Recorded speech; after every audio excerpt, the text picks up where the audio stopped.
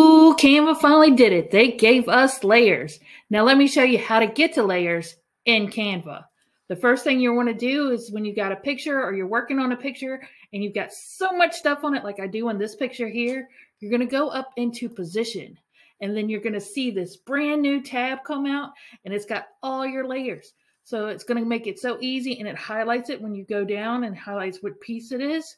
And the other thing that you could do while this is in here is if you wanted to change something within a layer, you can just go, let's say click on it, and then you got your tab up here where if you need to get the transparency down or you want to change the color or whatever you want to do, you can do it right there without having to hit the control button and click, click, click, and hopefully you hit the right thing. I hope this is helpful for you. This is just a little quick bit.